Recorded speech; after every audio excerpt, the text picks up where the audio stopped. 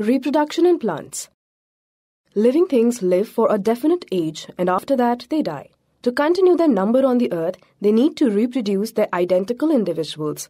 All plants, animals, humans, microbes reproduce and produce their babies. Thus, we can say that the process of producing young ones of their own by the living organisms is called reproduction. There are different organs of reproduction in different organisms. Flower is the reproductive organ in plants. But there are many other plants which do not have flowers. They also reproduce and multiply their numbers. Plants reproduce by several ways to produce their offsprings. These ways of reproduction in plants can be divided into two main categories: asexual reproduction and sexual reproduction. Asexual reproduction. Asexual reproduction does not require both parents to produce young ones. Only one parent organism is required for the multiplication and formation of new organisms. It occurs without seeds. The common methods of asexual reproduction in plants are fragmentation, spore formation, budding, vegetative propagation. Fragmentation. Fragmentation occurs by breaking the body into fragments or into two or more pieces. It occurs in some algae like Spirogyra and Oscillatoria. The filament of these algae breaks into two or more fragments. Each fragment then grows into a new plant. The process of fragmentation continues, and within a short period of time, algae grow over large area. Spore formation. Some lower plants like fungi, ferns, lichens reproduce by spore formation under favorable conditions. Spores are small, thick-walled structures covered by hard protective coating that helps them to survive in harsh weather conditions.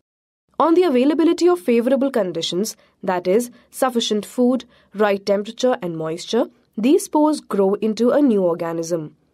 Spores of bread mold, Rhizopus, are so tiny that they keep floating in the air. When they find a suitable condition like moist bread, they start growing and multiply in huge numbers. The mold has fine thread-like outgrowths. These outgrowths are called hyphae, which have tiny round structures on the top called sporangium. The sporangium contains spores in them. Budding. Some simple organisms like yeast and hydra reproduce by budding. In budding, the small outgrowths are produced called buds. The buds grow on the parent body and finally break off and start growing into a new individual. Sometimes a bud remains attached with the parent body and keeps producing more buds. Hydra is a small freshwater organism. Budding in hydra stores with a small bud developed from the parent hydra. Yeast is a non-green single-called fungus. Vegetative propagation. The reproduction by vegetative parts like stem, root and leaves in plants is called vegetative propagation. The vegetative propagation is commonly used in agriculture and horticulture for the production of vegetables and fruits in large numbers. It can be carried out by natural and artificial methods. Natural vegetative propagation.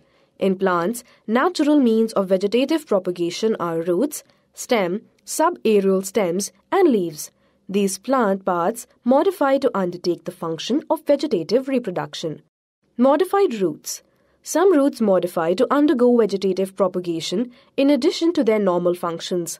For example, the roots of sweet potato, dahlia, carrot, turnip and radish multiply by their fleshy roots and give rise to new plants. Modified stems. Some stems grow underground and store food in them. These modified stems like tuber, bulb, rhizome and corn help in the multiplication of plants. Tuber. Potato and artichoke are the common examples of tubers or modified stems. The eyes or buds present on the tuber develop into new plants. Bulb. Onion, garlic, tulip, lily, and tuberose are some common modified stems known as bulbs. Bulbs have thick leaves which store food in them. Ginger, turmeric, and banana are some modified stems known as rhizomes. Their buds produce some outgrowths which produce new plants. Corm. Gladiolus, crocus, colocasia are corms. Corms have many rhizomes joined together which develop into new plants. By subaerial stems. In some plants, the main plant develops side shoots, which have buds that grow into new plants. For example, strawberry, mint, and grasses. These plants grow horizontally on the soil surface or just below it, or subaerial. By leaves, some plants like Bryophyllum or Kaolinthoe and Begonia can multiply by the buds present in the margins of their leaves. These buds fall on the ground and grow into new plants. Artificial vegetative propagation. The process of growing new plants by using their vegetative parts by man-made methods is called artificial vegetative propagation. Some of these artificial methods are cutting, grafting, layering, and tissue culture. Cutting. The part of the plant which is removed by cutting it from the parent plant is called cutting. In this method, a healthy stem of a plant having leaf buds is cut off and planted in moist soil. After some time, on getting favorable conditions, the branches develop into a new plant. Cutting method of vegetative propagation is commonly used to grow plants like rose, grapes, sugarcane, and bougainvillea. Grafting. It is a very common method to grow plants of rose, mango, apple, pear, grape, peach, guava, and many other fruit plants. In grafting, two different plants are joined together so as to produce a new plant containing the characters of both the plants. It is carried out by scion, a small part of one plant which is inserted into the stem or root system of another plant fixed into the soil. The scion contains several buds. Stalk is the part of another plant which is fixed in the soil and in which scion is inserted. Both scion and stalk are then firmly tied together. Scion gets the mineral and water from the soil through the stalk and develops branches and produces fruits. The tissues of scion and stalk join with each other after a few days and develops as a new variety of plant. Layering. In this method, a young branch is bent towards the ground and covered with moist soil. This covered part, which is in contact of soil, produces new roots. The branch is then separated from the parent plant and allowed to grow into new plant. This method of vegetative propagation is called layering. Layering is used to grow plants like jasmine, grapevine, bougainvillea, lemon, etc. Tissue culture. In this method is used to grow plants like orchids, chrysanthemum, asparagus, and many other plants. A piece of tissue is cut from the plant and kept in a nutrient medium. The nutrient medium contains hormones that make the cells divide and form the group of cells. The small tissue grows like a mass of cells called callus. The roots develop, and at this stage, callus is kept in different nutrient mediums containing hormones to allow the shoots to grow. After desired growth, these plantlets are then planted into moist soil. Advantages of vegetative propagation. It is a quick and economical method for the large-scale production of plants. Using plant parts takes less time to multiply into new plants than waiting for seeds to grow. Therefore, it is commonly applied to grow fruit-bearing plants. The identical copies of their parents are produced by this method. This allows farmers to grow plants of desired characteristics on a large scale. Plants propagated vegetatively do not need much attention compared to those grown by seeds in the starting years. Plants of new varieties of desired qualities can be produced by this method. Sexual reproduction. Sexual reproduction requires both male and female gametes to produce a new organism. The plants mostly reproduce by sexual reproduction. In plants, the flower carries out the function of reproduction. It is made up of following 4 whorls. Calyx is an outermost whorl, is made up of sepals which are usually green or sometimes colored. Corolla is the next whorl after calyx. It contains bright and colorful petals. Androecium is a whorl composed of a number of stamens. Stamens are the male reproductive organs of a flower. A stamen has a long stalk called the filament, which bears pollen sacs called anther. An anther is filled with pollen grains or male gametes. Gynoecium is a whorl which is made up of pistils. It is the female reproductive part of the flower. The pistil contains a sticky or feathery stigma. a tubular style, and an ovary which contains ovules. Unisexual and bisexual flowers. The flowers which contain either stamens or pistils are called unisexual flowers or incomplete flowers. All four whorls are not present in them. For example, the flowers of plants like sunflower, castor, papaya, cucumber, bottle gourd, and bitter gourd are unisexual. Bisexual flowers or complete flowers have both stamens and pistils. They have all the four whorls present. The examples of bisexual flowers are rose, China rose, oleander, hibiscus, sweet pea, etc. Pollination. Pollen grains or male gametes are present in the anthers. Anthers are sac-like structures on the top of filament of the stamens. When anthers burst and release pollen grains, these are carried to the stigma of the female part of the plant by pollinating agents like insects, birds, wind, or water. When insects and birds visit flowers to feed nectar, some pollen grains stick to their wings and back and transfer to another flower. This transfer of pollen grains from one flower to another is called pollination. The pollination can be either cross-pollination or self-pollination. Cross-pollination.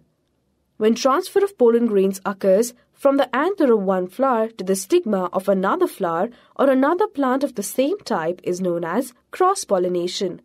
Cross-pollination commonly occurs in plants of maize, coconut, grasses, etc.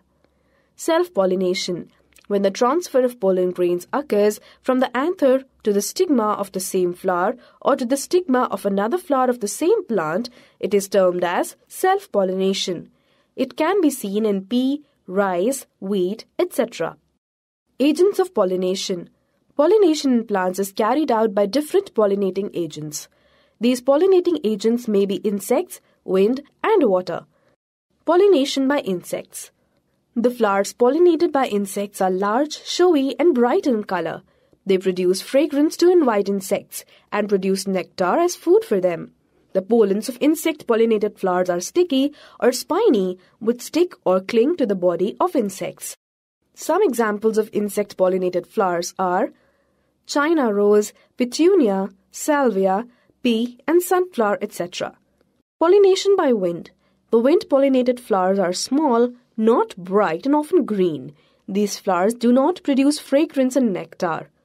Their stamens are long and protruding types which help in the release of pollen grains in the air.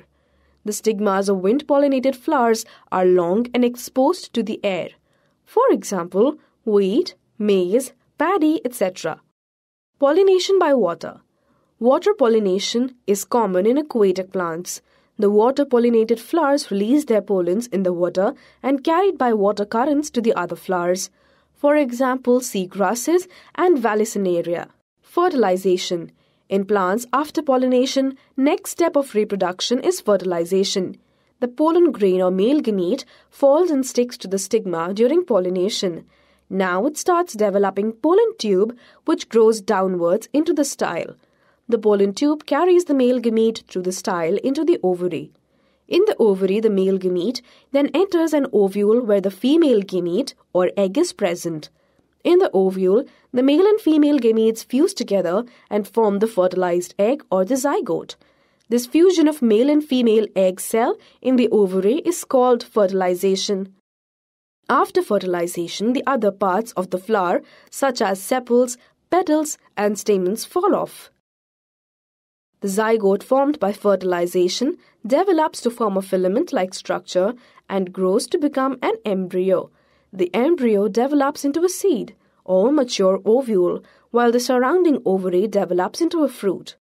The embryo consists of a plumule, radicle, and an embryonic axis to which two fleshy cotyledons are attached. The cotyledons store food for the embryo. Seeds are attached to the fruits by a stalk. This stalk, on the maturity, gets detached and leaves a scar called hilum. A protective layering called seed coat covers the seed. The plumule develops into shoot system and the radicle grows as the root.